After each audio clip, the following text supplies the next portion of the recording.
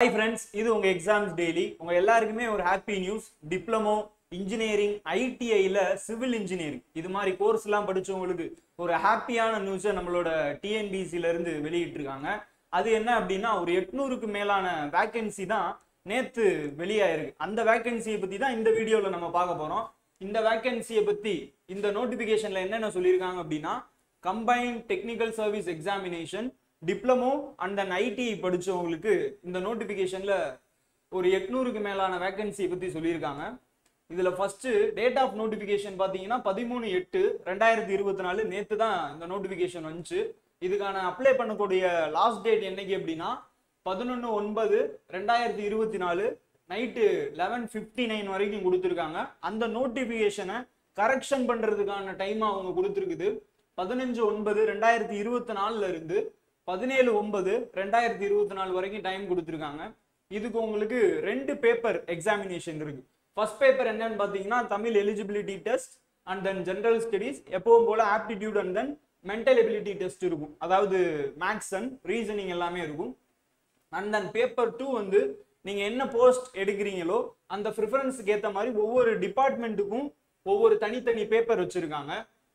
அதுதான் பேப்பர் 2 நடக்கும். இதுல பேப்பர் 1 வந்து உங்களுக்கு எப்பவும் போல OMR ஷேடிங் மாதிரியும், பேப்பர் 2 கம்ப்யூட்டர் பேஸ்டு எக்ஸாமினேஷனாகவும் நடக்குது. 2 பேப்பருமே உங்களுக்கு வந்து choose the answer multiple choice கொஸ்டின்ஸா தான் இருக்கு. டிஸ்கிரிப்டிவ் டைப் இருக்காது, அப்ஜெக்டிவ் டைப்பா தான் 2 பேப்பருமே கொடுத்துருக்காங்க. ஓகேவா? And then date of examination என்னைக்கு சொல்லியிருக்காங்க அப்படின்னா ஃபர்ஸ்ட் பேப்பர் வந்து 9/11/2024 நவம்பர் 9ஆம் தேதி தான் தேர்வு சொல்லியிருக்காங்க. நமக்கு ஒரு 2-3 மாசம் டைம் இருக்கு. ப்ரிப்பேர் பண்றவங்க நல்லாவே ப்ரிப்பேர் பண்ணிக்கலாம். பேப்பர் 2க்கானவங்க டேட் ஆஃப் எக்ஸாமினேஷன் எப்போ சொல்லியிருக்காங்க அப்படின்னா 11/11/2024 இருந்து 14/11/2024 வரைக்கும் ஒரு 3 நாள் வந்து செகண்ட் பேப்பர் நடக்குது. இந்த நோட்டிபிகேஷன்ல வேற என்னெல்லாம் கொடுத்துருக்காங்க அப்படின்னா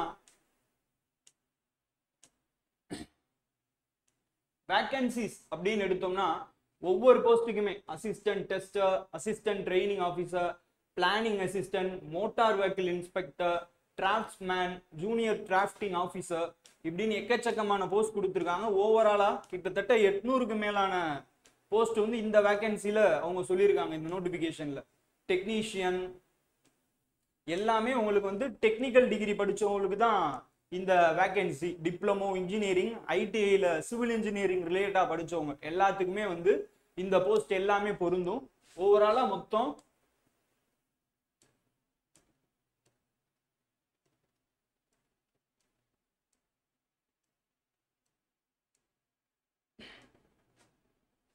ஒவ்வொரு டிஸ்ட்ரிக்ட் வாரியாவும் பிரிச்சு உங்களுக்கான வேகன்சிஸ் கொடுக்கப்பட்டிருக்கு. ஓவராலா 861 வேகன்சி, ஆல்மோஸ்ட் உங்களுக்கு 900 வேகன்சி கிட்ட கொடுத்துருக்காங்க. இந்த வேகன்சி வந்து வரும் காலங்களில் இன்னும் கூடுறதா தான் சொல்றாங்க.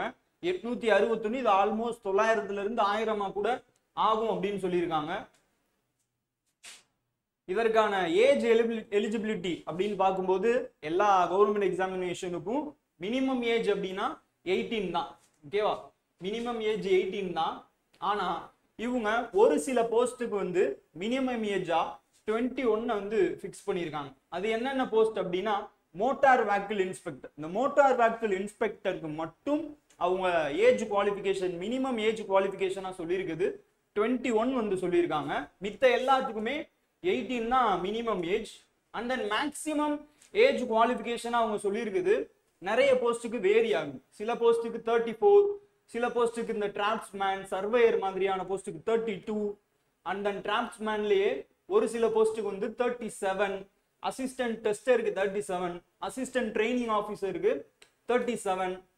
சில போஸ்ட்டுக்கு மேக்சிமம் ஏஜே அவங்க வந்து லிமிட் வைக்கல. அப்போ எத்தனை வயசு இருக்கிறவங்க வேணாமே இதுக்கு அப்ளை பண்ணலாம். மேக்சிமம் ஏஜ் சில போஸ்ட்டுக்கு மட்டும் assistant tester, assistant training officer, motor vehicle இன்ஸ்பெக்டர்லயே great 2ல அவங்க போஸ்ட் கோட் 2 போஸ்ட் கோட் கொடுத்துருக்காங்க. மோட்டார் வெஹிக்கிள் இன்ஸ்பெக்டரே 2ஆ பிரிக்கிறாங்க.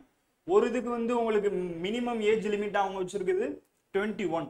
சில இதுக்கு அவங்க மினிமம் ஏஜ் 21, மேக்சிமம் ஏஜ் வந்து ஏஜ் லிமிட்டும் இல்லாமையும் கொடுத்துருக்காங்க. இந்த போஸ்ட்டுக்கு எல்லாமே technician operation, technician lab, technician electrical இது எல்லாத்துக்குமே மேக்சிமம் ஏஜே கிடையாது.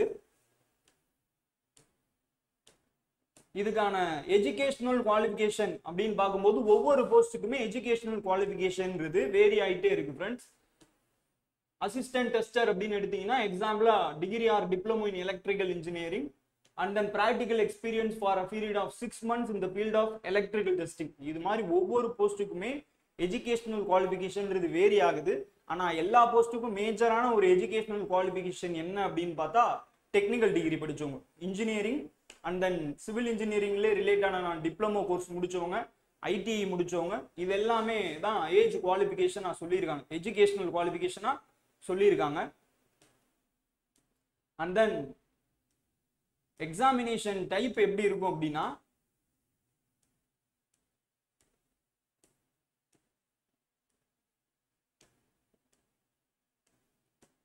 இதான் எக்ஸாமினேஷன் டைப் அவங்க சொல்லியிருக்குது.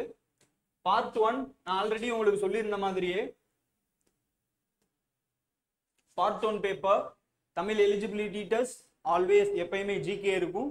And then maths and reasoning இது எல்லாமே சேர்ந்து எல்லா டிஎன்பிசி மாதிரியும் ஓவராலா 200 question 3 hours and then 300 marks. 200 questions 3 hour examination and then 300 மார்க்ஸுக்கு இதுல வைக்கிறாங்க.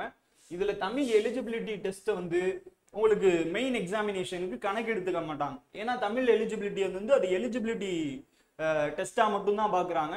அதை உங்களுக்கு பார்ட் 2ல மெயின் பேப்பரா உங்களுக்கு வைக்கும்போது அதுல அந்த மார்க்கை இவங்க வந்து சேர்த்துக்கிறது கிடையாது. பார்ட் 2 உங்களுக்கு வந்து பார்ட் 2 பேப்பர் எப்படி இருக்கும்னா ஒவ்வொரு போஸ்ட்டுக்கு ஏற்ற மாதிரி பார்ட் 2 பேப்பர் கொஸ்டின் வந்து அமையுது.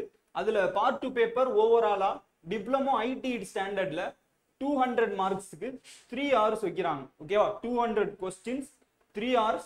ஓகேவா, 300 மார்க்ஸ். ஸோ இதுக்கு 300 மார்க்ஸ் அண்ட் தென் இந்த ஜிகேக்கும் மென்டல் எபிலிட்டி டெஸ்ட்டுக்கும் வர 150 மார்க்ஸ். இந்த ரெண்டையும் சேர்த்து 450 மார்க்ஸ் மட்டும்தான் இவங்க உங்களோட செலக்ஷன் ப்ராசஸ்ல கணக்கிடுறாங்க. தமிழ் எலிஜிபிலிட்டி மார்க்ஸை வந்து கணக்கிடுறது கிடையாது. ஓகேவா, தமிழ் எலிஜிபிலிட்டியில வர 100 கேள்வி 150 மார்க் அவங்க கணக்கில் எடுக்கிறது கிடையாது. இது மட்டும்தான் உங்களோட செலக்ஷன் ப்ராசஸ்ல கணக்கில் எடுக்கிறாங்க. இது எல்லாமே தான் இந்த நோட்டிபிகேஷன்ல உங்களுக்கு கொடுக்கப்பட்டிருக்கு.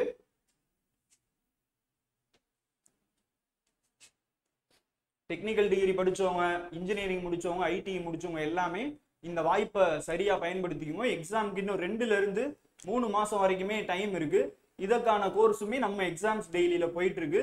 இது தொடர்பான டவுட் எது இருந்தா நம்ம எக்ஸாம் டெய்லியை தொடர்பு கொள்ளுங்க. Thank you so much.